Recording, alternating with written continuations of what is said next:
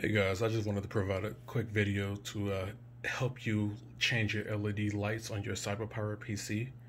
I have this model here. I'm not totally sure what this is. I'm sure it's a C series, but besides that, I don't really know what it is. I've seen videos online where people were pressing buttons at the top of the screen, at the top of the tower here, or going underneath some sort of section there, but I don't have any buttons that can change the LED lights on my tower here. Kind of had to jump through hoops just to figure it out, but besides that, it's a pretty straightforward process, so I'm just going to jump right into it here. To do this, you actually have to access your BIOS system here. You have to do that, of course, at the beginning while your PC is booting. So I'm just going to restart my computer here.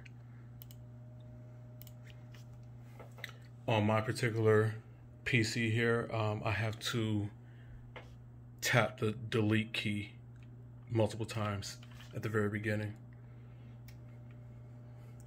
So I'm just going to wait here.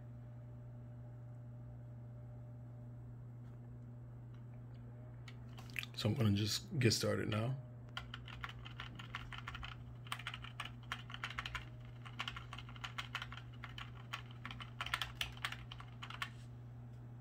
See, there it is. So from here, you just go straight to Tool, Red, Green, Blue, RGB LED, and change it here.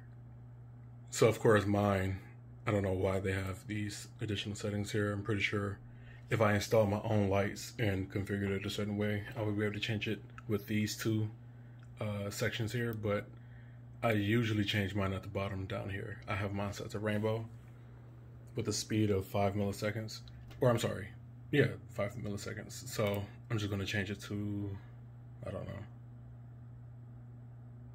whatever, cycling, doesn't matter. Change the values here.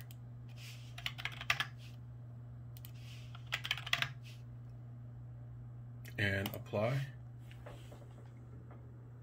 So now I went from rainbow to cycling, and it's going to specific values for red, green, and blue. Or I can change it to static. Apply it to whatever that is. And it's just a nice blue color here. So yeah, play around with these settings here and let me know what you think. Hopefully this helps you. Later.